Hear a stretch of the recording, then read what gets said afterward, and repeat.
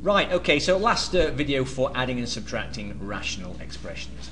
Again, I'm going to go over here and I'm going to look at these denominators, okay? So again, that first one is a difference of squares. It's x plus 4 with an x minus 4, okay? That's for the first one.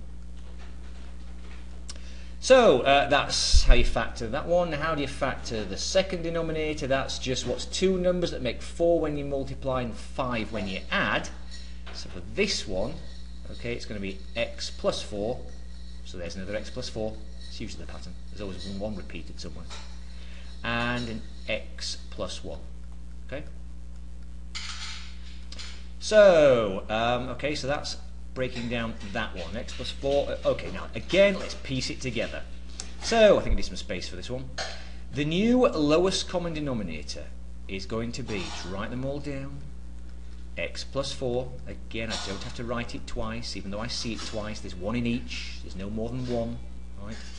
So x minus 4. Again, I'm just writing what I can see. And this x plus 1.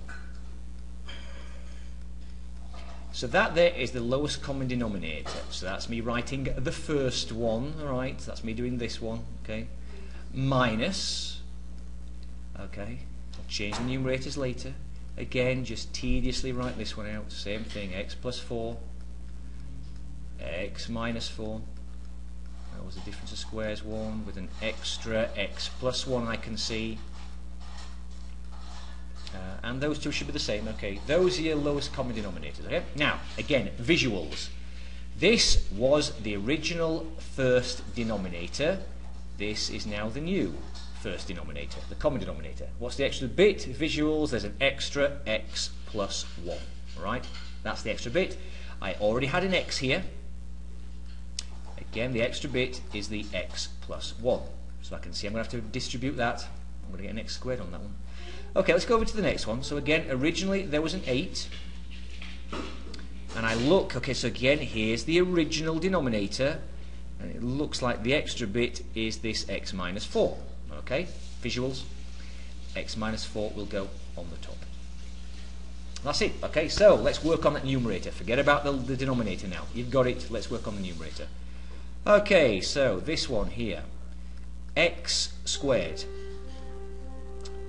plus x.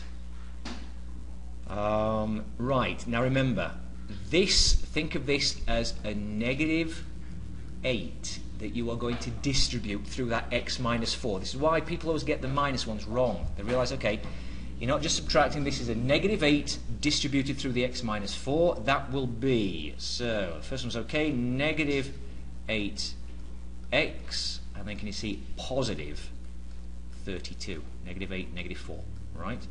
So be careful of those. That's why the negatives, you know, people always get them wrong. Okay, so there's that. All right, again, I'm not going to worry about the denominator. I'm just going to still finish this one off. So I can do these two, can't I?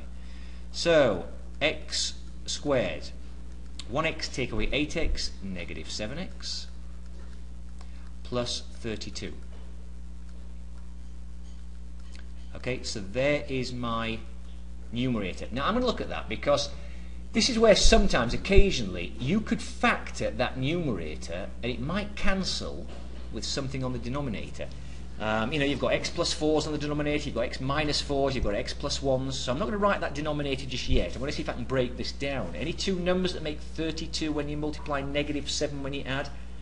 I don't think so. Okay, that's fine. I'm not going to touch it. I'm just going to write tediously x plus 4. Okay, here we go again. Just writing that lowest common denominator, because this is it. This is going to be the answer now. X minus 4 with an x plus 1. Okay, let me just make sure that's a 4. And that's it, folks. That's the answer right there. Oh, let's just quickly I'll have a quick look at this one before we finish. The only thing extra I can see is I need, okay, the lowest common denominator is z squared, and z is z squared.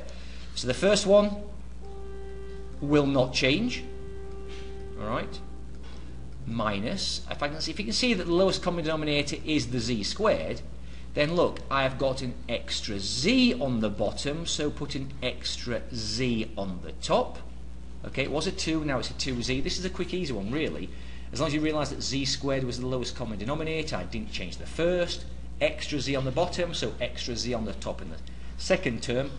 And that's it. So it's 7 minus 2z all over z squared. Because I can't combine 7 and 2z.